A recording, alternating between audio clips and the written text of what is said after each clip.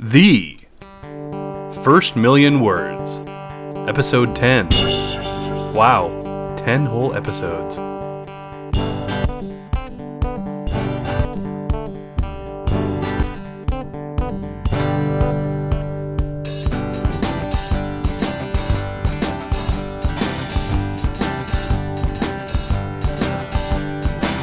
kind of a cliche movie, and it's not very good. You know, it's like just stuff happens, and I knew it was going to happen, but still the whole time I'm like, you know, the only thing that made the movie good was, you know, being able to yell, "Look out, Harry Potter! The woman in black is behind you! Duck! Shoot a Patronus!" And that's it. Oh, okay. And you're like, "Oh, dude, that's okay. It's, you know, we all know that, you know, I read the books, dude. We know that Snape is a good guy. Wait, he's in this, right?" Sure. Yeah, Snape is in every movie, right? Yeah, well, Right? Yeah, well, I think Alan Rickman should be in every movie. Alan Rickman. I think we talk about Alan Rickman too much on this show. Have we done that before? We have.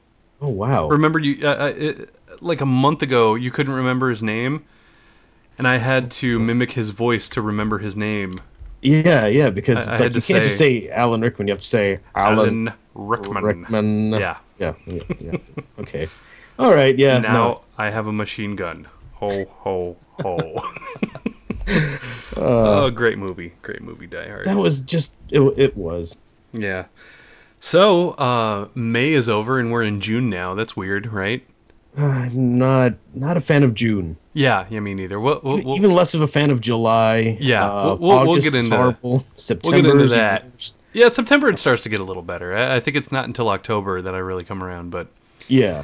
So we just finished up all of our episodes with Michael J. Sullivan, author of the Rhaenyra Revelations, Theft of Swords, Rise of Empire, and Heir of Navarone. Yeah. I keep blanking because I just remember all three of them together because I read them kind of closely together, which is I think how you should read stuff. You did a marathon like a. I did actually. I mean, they were easy to read all the way through like that, because I would finish one and I'd be like, oh, thank God the second one is already out. And then when I finished the second one, I was like, I have to buy the third one now and read it. Yeah, that's kind of what I was doing with Game of Thrones and Song of Ice and Fire and and you have the Dresden Files too. Oh well, dude, I did all the Dresden Files like just one after the other because I couldn't. The audiobooks, right? Yeah. Because I mean, I read the first book and I was like, oh, this is really cool. I'm like, oh, look, there's this thing called oh wow, not Audacity. That's what we used to record. Audible, yes. Yeah. I'm like, oh, there's this magical thing called Audible, and you pay someone to read it to you. Oh well, basically. Yeah, I mean, it's okay. It feels kind of like it's kind of dumbing everything down, but. You know, I'm on the road a lot, so why not just pop it in? And then, it was like one audiobook after the other. I'm like, I can't stop listening to it. It was basically because it's an awesome story. And not only that, it's James Marsters. Dude. Yeah, dude, who I did not know was American. Yeah, he's American. I thought he was British. Yeah, I listened to the Dresden Files audiobooks, and I'm like, he does a really convincing American accent. Because there's some actors out there, Hugh Laurie. I don't think he has an interesting way of speaking when he does his American accent, but you can't you can't place where he's from or where he's trying to pretend he's from, Yeah. And there's a couple other ones out there that aren't very good, but then there's some that are good, like Helena Bonham Carter. Oh yeah, in Fight Club, yeah. I'm like, I didn't know she was British. Yeah, it was one of those things. Yeah, exactly. But I was very anxious to read, the second books in the Dresden Files, and I listened to 1 and 2, but I actually have kind of a backlog of books that I need to read or listen to. So I've kind of put my Audible account on hold, which, by the way, Audible does not sponsor our show in any way. We're just giving them free lip. Yeah. So we'd probably prefer that you actually read it, or I don't know, whichever way, gets the most money to the author. Yeah, I well, whichever guess. way works, and as long as you're like paying for it, because yeah, I can't condone downloading books or audiobooks or anything. Yeah, that's just Yeah.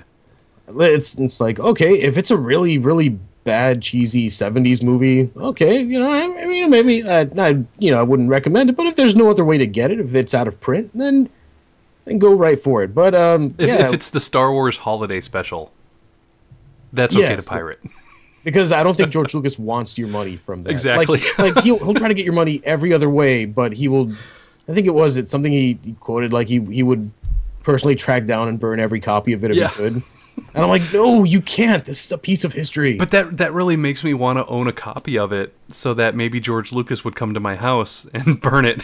Yeah, then we can have a conversation. Yeah, and no way, I would just record him doing that on my phone and put it on YouTube and be like, "How cool is this?" But anyway, Yeah. back to the topic. And then I'm like, I tricked you. That was really episode 1. No, I'm sorry. oh, I'm not going to go into that because yeah, it's Yeah, been let's- done to death. Let's not talk about the prequels because yeah, It could have been so much. who Had hasn't? they let me had they told me, okay, this is what we need to do, Guillermo, you write it, it would have been awesome.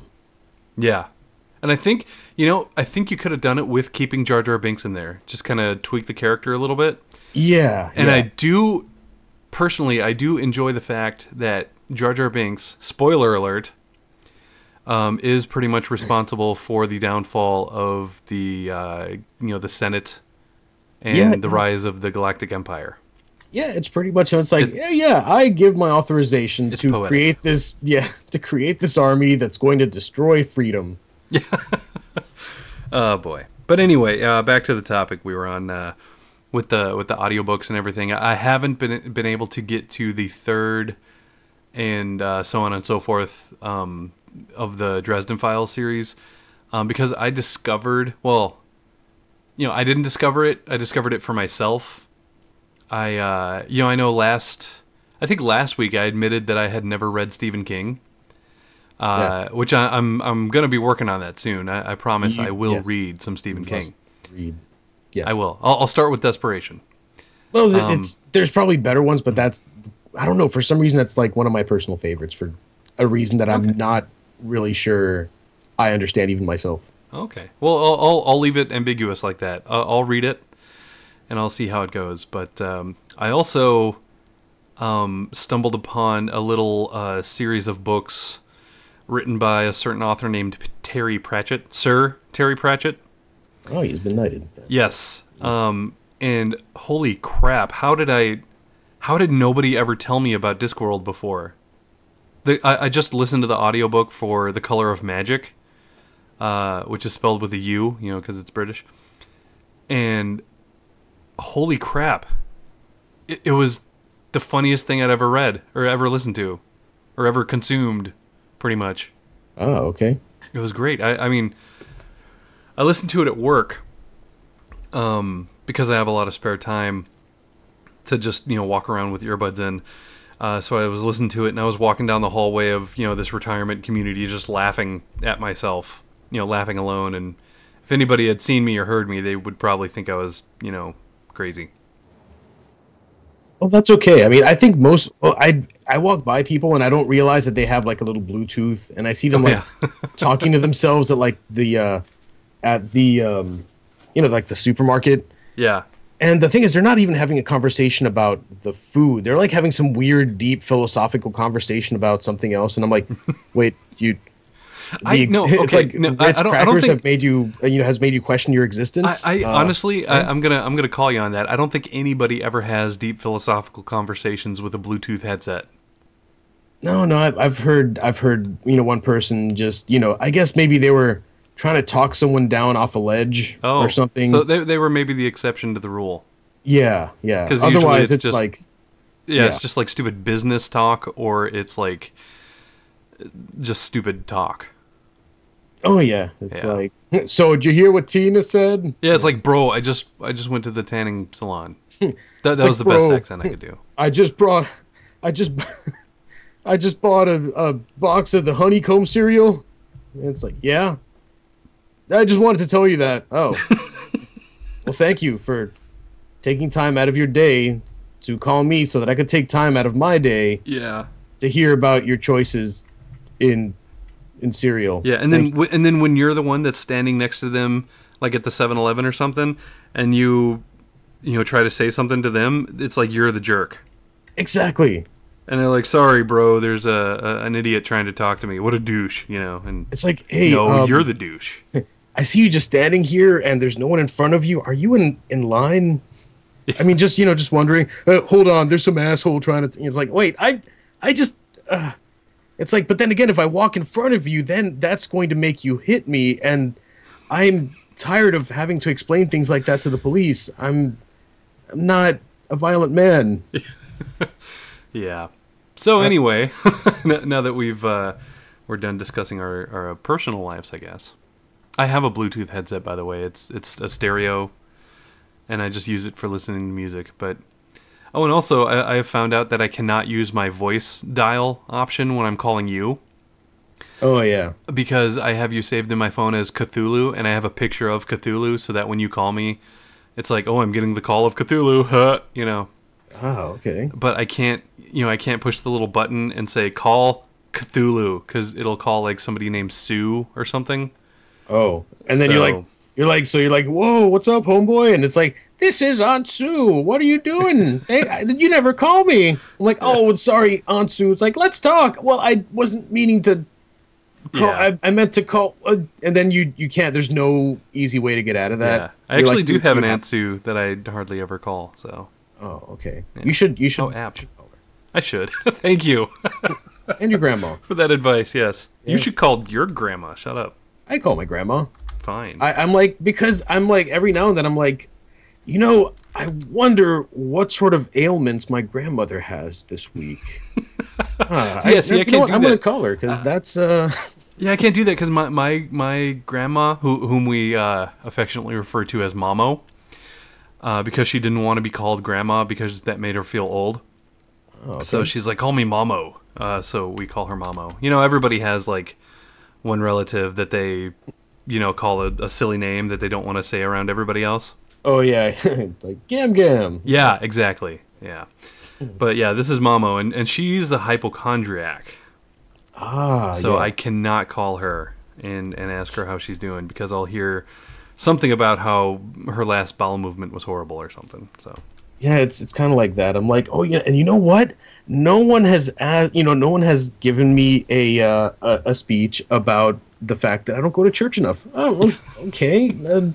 I'm gonna call grandma just for that. Just Yeah. 'cause I you need that motivator, yeah. Yeah. So Otherwise, you would never go. So, yeah, I mean, yeah, I don't know. It's just, I mean, I love my grandma. It's just it's always like the same conversation. I wish like it's different when like I'm there and we talk about like the olden days and that's fun. Especially my grandpa has some crazy stories. Yeah, yeah. Apparently, I didn't know most of them though because there was a little bit of a language barrier. But Oh yeah, he doesn't speak English. And yeah, but yeah, that was he gave me a Quattro that he made himself.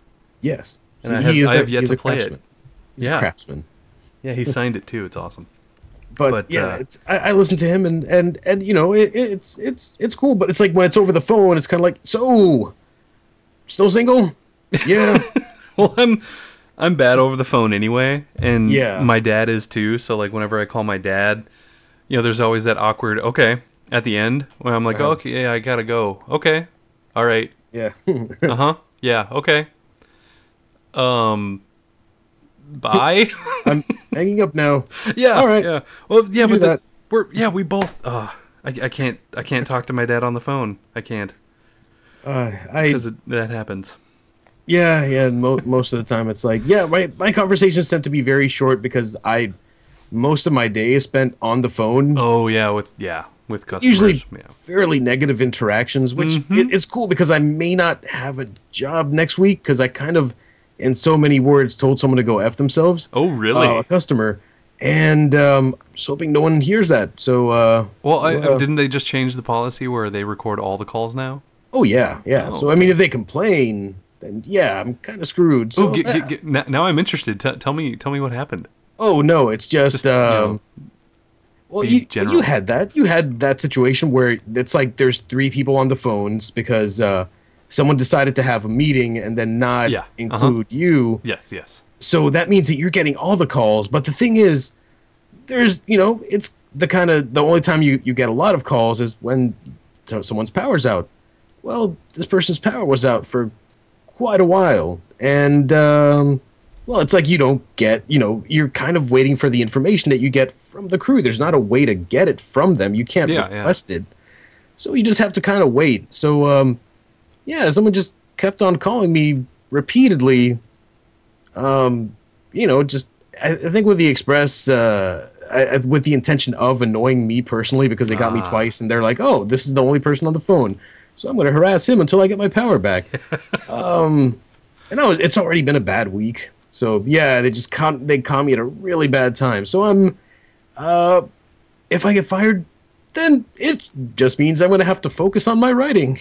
Yeah, there you go. I'm gonna have to write like 40 novels and Yep. maybe get one of them published. Yes, which seems to be that's a good transition. Wow, I can't speak tonight. Or I could just write about I don't know, maybe some sort of magical teenage werewolf. Ooh, that hasn't been done. Yeah, and then have it just that be the first thing that I've written, and it just somehow catches on. Somehow teenage girls with no concept of what good literature is. Well, no, I'm gonna stop right there. Let's not make enemies. I'm not gonna make enemies. No, especially not powerful rich ones. Exactly, because mostly it's not because you're mad. It's just because I'm jealous. There you go. Why yes. can't I get? It's kind of like when you're like, wait a minute, so, Kim Kardashian's famous for that. For being hot. Oh, okay. Oh, and she was discovered. Okay, she had sex with a famous person. Wow, that must have been a really famous person to make her famous. It was Ray J. Oh, I don't. Brandy's brother. Yeah, and I'm just like, oh, okay, so she must do like a lot of she must be talented to be making all that money. Oh, okay. Well, let me change the channel and look, this is MTV and okay. That's that Snooki lady that I keep hearing about. Yeah, I heard she has a New York Times bestseller. Guillermo, what the hell is a Snooki? She kind of looks. I don't know. She kind of reminds me of Snarf from the Thundercats. Oh, nice. I'm sorry. I'm not gonna. This is me hating on everyone that I deem unworthy of, vast amount of riches. Yes. So before the section that we're gonna make this a special part of every podcast. Yeah, I was just gonna say before we go down that path, at one point there, I was going to say, we can transition into talking about how our writing week has been. But then, no, you had to bring up Kim Kardashian's sex tape. But anyway. Or the fact that Snooki's a selling author. So back on track. I don't want to live in this world anymore. Focus! Okay, focus! So, instead of asking you off the bat how your writing week has been, let me tell you about mine. Okay. I have gotten crap done this whole month, pretty much. Wait, like in the good way? Like I got crap done? Or I've gotten no crap done. Ah, okay, gotcha. I think I have seasonal affective disorder. Oh, when you're just reverse. Like first? Yeah. Yeah. It's like I wake up every morning and I'm like, that damn sun is up again. It's like, why is it hot in here? Yeah. Exactly, and I just all I want to do is sleep, and I put my pillows in the fridge now for like a few hours before I go to bed, and that seems to kind of help. But it's like we live in Florida, which I don't know why I live in Florida, and I'm just really irritable all the time now, and I have no patience, and I just can't focus on anything. So I've gotten no writing done hardly at all, except for the little short story that I wrote, but that was like a couple of weeks ago, and I still haven't gotten an ending for it yet. Yeah, no, And I'm still working on that. I actually have it. I loaded it onto the Kindle, Uh-huh. and I was like, all right, I'm going to read it, and all of a sudden it's like, hey, great, I have a 16-hour shift that I didn't know I was going to have today. But instead of doing something constructive like reading or actually writing myself, I actually tried writing, managed to get about 1,000 words done, and I was like, ugh, let me. It's just my brain isn't working today, just because I'm mad because I have to work this crazy shift. Yeah. So I'll just watch Battle Royale on like, because what better way to vent your hatred of the world than by watching Japanese teenagers brutally murder each other for reasons that I that were probably explained, but I was probably getting coffee at the time. Yeah. Because I was doing that a lot. Yeah, lots of coffee. Even with the heat and everything, still lots of coffee. Yeah. Well, they keep it nice and cool in there every now and then. Oh, good. Luckily that was one of the nights that everyone was complaining that it was cold, and I'm like, what are you talking about? I have my fan on and I'm comfortable, but I'm not cold. Yeah, so I guess this whole week for like both of us has been kind of a bust. Yeah, it's been a bad week when it comes to writing. Mostly because it's a bad week because it's just been a bad week altogether. Yeah. Just like work wise, and I'm like, okay, it's like I managed to, get everything together, and I managed to pay all my bills up to date. So everything's up to date, but right now that means that I'm completely broke until I get paid again. I hope nothing else goes wrong, and then the car dies on me. So I'm just like, oh, that's just peachy. Wow. That's great. So please, someone buy my book. Or so do we have anything positive? Okay, we got a lot of really good information from Michael J. Sullivan, I think, this month. It was a really good month for that, and we actually have a lot of we've done a few other interviews that are kind of backlogged for the coming months, and that was the whole reason I wanted to start doing this show, because when I'm having like, I don't know, like a little bit of writer's block, or I just am not motivated or anything, I usually call you, and after we talk a good like 20-30 minutes or so, and we're like brainstorming ideas and we're talking shop, then I feel energized and I'm like, yeah, I'm ready to write. Let's get this done. So I thought, like, how great would that be if you and I were talking plus somebody who knows what they're actually talking about? So, and that's happened. Like, I listen to the episodes again, when, just to make sure everything's cool, and to just hear the advice again. And I really liked, my favorite thing was when we were talking about exposition, which is a horrible topic to talk about because nobody wants to do it, or nobody should do it.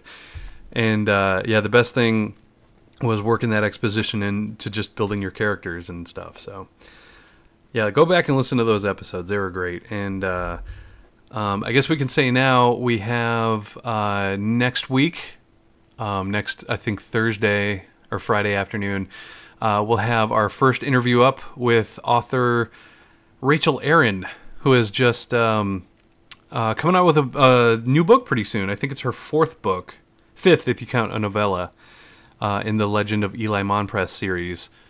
So you can pick that up pretty soon and listen to the interview, and you'll know everything about that. And then the next 3 weeks after that, we'll be talking with her about shop.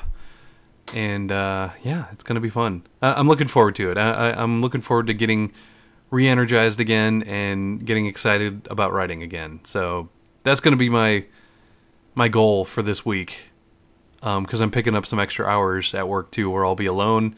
Oh, okay. It's like I'm just going to force myself to write, whether it's and not outlining either, because I've been doing an awful lot of that, and I get this thing where I'm like, oh well, I've already outlined these chapters, so I'm not going to write them. Yeah, it's I'm but just gonna, you have to jump into it. Yeah, I'm just going to force myself to take what I've already outlined and just get in there and do it. So because otherwise you're like, hey, I have like 14 different outlines for 14 different novels, and it's like, wait a minute, but that's not what that doesn't sells count. at Borders anymore. Yeah, it doesn't count. So I don't think anything sells it. so I'm gonna take this week, and I'm just going to kick the universe in the ass. Oh, okay. Yeah, That's a good attitude. That's what I'm doing this week. So, what's your goal going to be for the week, and then we'll close it out. My goal is to stay sane enough to avoid some sort of rampage. Okay. Where I just you get a phone call from me and they're like, oh well, he lost his mind and he tried to eat somebody's face off while being completely naked. Yeah. Well, I was gonna say he pooped in the dairy section of a supermarket, but I guess if we're going zombie, yeah, I guess I could. No, that's horrible. There's I don't think there's no drugs that I would take that would make me do that, except for maybe caffeine. Maybe. Yeah. Caffeine maybe eventually I'll get some sort of weird caffeine psychosis. Yeah. that happens. That happens. Where I'm just like, careful. Exactly. When you just don't sleep for a few days and you have coffee and like after a while they're like, Guillermo, are you okay? You're sweating an awful lot, and you keep telling people that you're the Lizard King. You're vibrating. Is that a normal thing that you do? Oh boy. So you do realize that we have to understand you. We have to, put everything into slow motion to understand anything that you're saying. Just throwing that out there, Guillermo. We should just probably come down a little bit. Yeah. Yeah. All right. So that was our episode 10. We've made it 10 episodes. I'm very proud of us. Actually, technically, it's 11 because our first episode I called it episode 0. Oh, okay. But we didn't really do anything instructive. Yeah. So we're just this is us. This whole episode was a big waste of time. So, everybody, don't forget you can follow us on Twitter at FMW Podcast. You can follow me on Twitter at Ben_J_L. Guillermo, what's your Twitter? G_Velez80. Good. And also fmwpodcast.com. And please leave us some feedback on iTunes. Give us some stars. Tell the whole world what you think of our show. Unless you don't like it, in which case, shut up. Yeah.